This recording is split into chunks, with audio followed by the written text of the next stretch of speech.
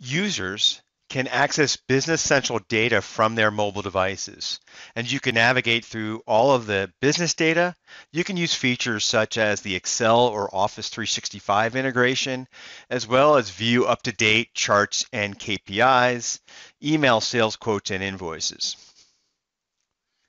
In this scenario, we'll show you how to enter in a sales order from a mobile device, post the sales order, send it to the customer, and then view the customer balance. So here you see the experience within the mobile device.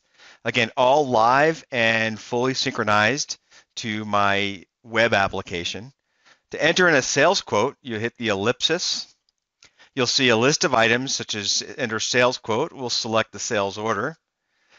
And then I'll select my customer name, which is going to be Adatum Corporation.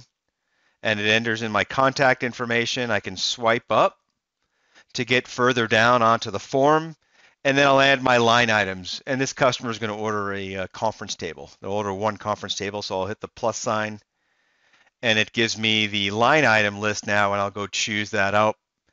I'll select Antwerp conference table. I've got a quantity of 1, and I can return back to the sales form, or the sales order. And then to post this document, I select the ellipsis, and I can either post, or I'll select post and send.